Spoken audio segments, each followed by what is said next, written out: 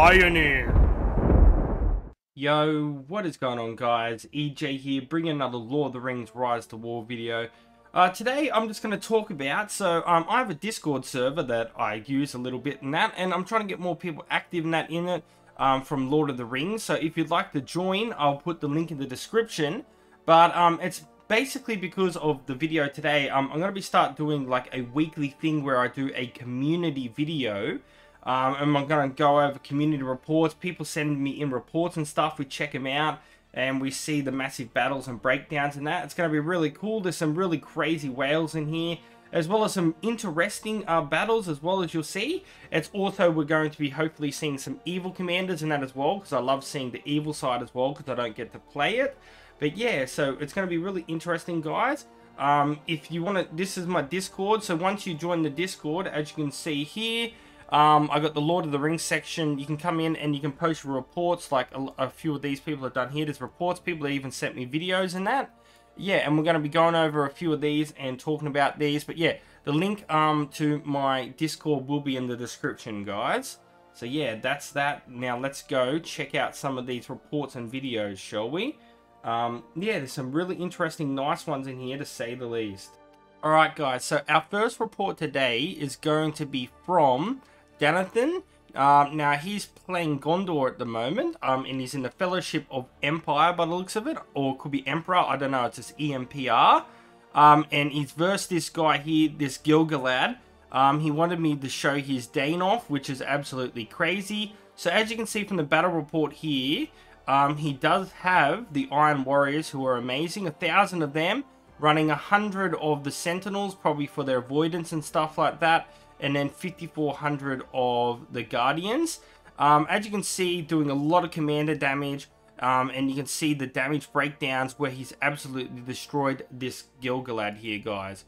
Now, if we go and have a look at the gearing and stuff like that, you can have a look that this was no simple Gil-Galad as well, a very strong Gil-Galad, very high respect, as well as very high gold gear and stuff like that. Looks like they're using a bit of the tier 2s as well, which is interesting. But that's how they've been running. I've just got the screenshot, so I can't really show you what aspects they have on here, but there could be things like Agius or Pursuit on these, for example. But yeah, but if we have a look at his Dain, guys, his Dain is really crazy. I'm going to show you it right now. So this is his Dain right now. Very high, really good respect level. He's got the Axe of Khazad-dûm. He's got Durin's Plate. He's using the cask of something, I can't remember what it's called. I'm not sure what effect he could have on this. It could be Agius or something like that. And then he has the Dwarves' Pride, which is completely maxed as well. Running a troop combo of 100 Sentinels, 6,000 Guardians, and 700 Rams. Now, if we have a look at a little bit more at this Dain, we can see him in another battle here against a beautiful Galadriel, which when you see this Galadriel was crazy. Basically, the Galadriel was using the full stack. He's used the same troop combination. You can see he's won this a little bit, but like it was a really good battle, to say the least. But overall, you can see the HP difference in that, but a very solid battle. But once you actually see this Galadriel, as you can see now, completely full maxed refined gold. We have this Noldor sword. I'm not sure what's on it. Probably Mind Split. We then have the Plate to the Citadel that does really good focus. We've got the cask here, which could do anything from Agius, for example. And then we have the pipe, which can have anything from heroism to critical care. And as you can see, this is a very high respect. Like, I honestly wouldn't be surprised if that's near R25. And then using marshals, dunes, and the mounted. But it looks like they might have been a little bit down on troops, but pretty much near full. So that was a pretty cool one there, guys. Rightio, guys. So as you can see, we now have this video sent in from SlipBear, who's a part of the Bears by the looks of it. You can see the breakdowns of the damage in that, what he did. He versed this level 50 Sauron, which was absolutely crazy. You can see 404,000 HP on that. He also is versing this Sauron, which has crazy gear. You can see like all of the stats and everything I've gone through and shown. This looks pretty much like an R25, completely max gold. Really good. There's a heroism on there. and 614 focus on this. That is absolutely crazy, guys. I don't even know what to say, but if you look at the battle breakdown, his Dain absolutely destroyed this Sauron, guys. It's absolutely crazy. So as you can see, 353,000 of the damage was done there to the Sauron. So basically, you can see 273,000 received to 373,000. And the troop combinations, you can see the troop combos there, as well as Sauron using the tier 4. Really good. Like, this is a really hefty big battle. 415,000 commander damage, guys. That's wild. But yeah, I had to show you some of that one because I thought that was another crazy battle there. So next, guys, we've got the Battle of the Bears here. SlipBear versus Sunbear. Isildur versus Elrond. Now, we know Isildur's great, Elrond's great. You can see the battle damage breakdown. So you can have a look at the gear here. So we can have a look at his Isildur. Using Bane of Elves, very interesting. Agius, using the Quilted Armor with Focus Protection. And then he's got Narsil. The skilling looks great. Pretty much everything I would do. Yeah, it looks pretty good. Like, I probably wouldn't have put as many points into Dunedain Bloodline. Now, okay, this is a really good Elrond here. Elven White Knife, Hazard Training, very strong. Agius, and then Dragontooth. This is the go-to build that everyone's going at the moment with this Elrond. We all know his skills. Of course, he's got Conveyor and stuff like that, which gives him the chance of initiative and follow-up. Really good battle here, as you can see. He's scrolling through and showing some of the stats here in this battle. So once he scrolls down a bit, we'll be able to see who gets first hits and stuff like that in the first round, for example. So he's just showing all the damage buffs and stuff like that. There's a lot of buffs added to this fight. We can see it looks like the Heralds were attacking there, Isildur. So I think Elrond got the first attack in, then Isildur in those battle breakdowns there. But if we go back and just have a look at the breakdown, we can see that it was pretty good. Like, the HP of Isildur was 300,000 to 231,000. A really good battle. Elrond was using a lot of those, what do you call them again? Keepers that are very good. But if we have a look at the damage breakdown, you can see that poor old Isildur took 305,000 to Elrond's 183,000. So even though he said in the report he lost, he's still showing how the breakdown went.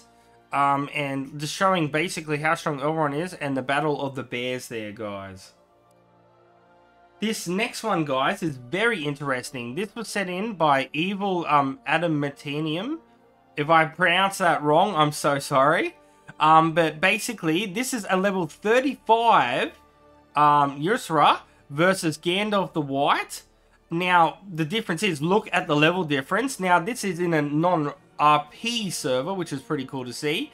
So you can see they're both using some tier 4. The troop combinations are very interesting. But as you can see, he's actually won this battle, and he is multiple levels lower than this Gandalf the White, which is really cool to see. Also, as you can see, guys, it was no joke of a Gandalf the White as well, using a crazy troop combination, but also with the gear, as you can see, was absolute near max full out gold and very high respect. The level difference and basically winning that battle was absolutely crazy. Rightio, guys, so next we have a report from one of my mates that I've known for a very long time. And basically, as you can see here, he is using Shagrat, which is no one, I don't really ever see anyone use him. And you can see he's level 42 going against this level 48 Arwen. Now, he's officially in bag end, so I can't really show the gear. I'll be able to show you Shagrats in a moment because he has sent me that. But basically, you can see this. He received 184,000 to 263,000 damage. He did tell me that Arwen was using all full refined purples. But yeah, he couldn't get that extra information because he got put into bag end. which is a nightmare of a place. But yeah, very interesting there. You can see the troop build-ups and stuff like that, how he was using a Bleast and stuff like that, which probably had the follow-up, which is definitely going to help without an absolute doubt. But if we have another report here, where he's versing a Mouth of Sauron with Rhinos, with a really good report here, level 43 versus 48, receiving only 73,000 damage to the 273,000 damage received. If we go and have a look, guys, you can have a look at his skilling and stuff like here. So he's got full maxed out Reckless, Captor, and then Watchman of Curth Ungol. And then he's got other points into the sub points, which I don't really know too much about him. So if you know more about the evil and want to help me out with this skilling, let me know, because I honestly don't know too much about Shagrat, to say the least. But he is Respect level 13, and you can have a look at his gear here. So he is using some really good gear. So not bad whatsoever. 330 might on the Shagrat. Very interesting to see. And then he wanted me to quickly just show you this because he thought it was funny. He's got a glitch in his game.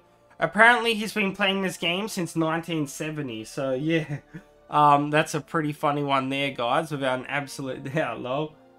Rightio, guys. And then I've just got a couple of reports I wanted to show on my own before wrapping it up for today's video. So we had a couple of interesting videos. I did some changes to my Gil-Galad, and I did a Gil versus Gil battle. You can see this is a pretty nice Gil-Galad. I just think that the skilling's a little bit different up here. I feel like he's trying to get Commander stun, but I would definitely go with a few points in a different other directions. But yeah, a very good Gil-Galad here versus mine. But as you can see with the battle breakdown, we did quite nicely with 100,000 extra damage. We then had this awesome Faramir battle against this King Aragorn that was very strong, guys. It was a very close battle. The woes has definitely helped me out here. But as you can see, his King Aragorn is a very hefty, strong one at 442 might. And then the last one I wanted to show you guys here was this Isildur versus Theoden. An amazingly good Theoden here, as you can see, guys. Got mounted unit supply, very high respect. And as you can see, the breakdowns, it was a very nice, pretty even battle.